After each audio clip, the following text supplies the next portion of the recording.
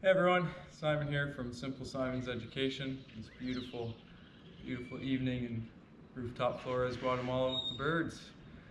Anyway, carrying on with our leg workouts, I'm going to show you how to do a bridge. So this is going to be really good for building strength in your glutes, as well as it's going to aid in the flexibility of your hip flexors, your core stabilizers, and your back stabilizers here as well. Okay, so to getting down into a bridge or a glute bridge, we get our back to the ground, keep our belly button flat on the ground, which might require twisting our pelvis upward a bit, rotating it upward, and getting our feet as close to our glutes or our booty as possible.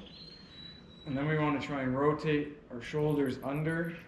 You can clasp your hands together under your body to get those shoulder blades close together.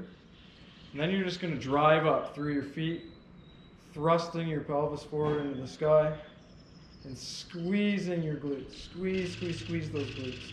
If you have tight hip flexors like me, you're going to be feeling it at the top of the rep pretty intensely there. Come back down. Squeeze them all the way up. Excellent. And that's a glute bridge. Get that strong booty.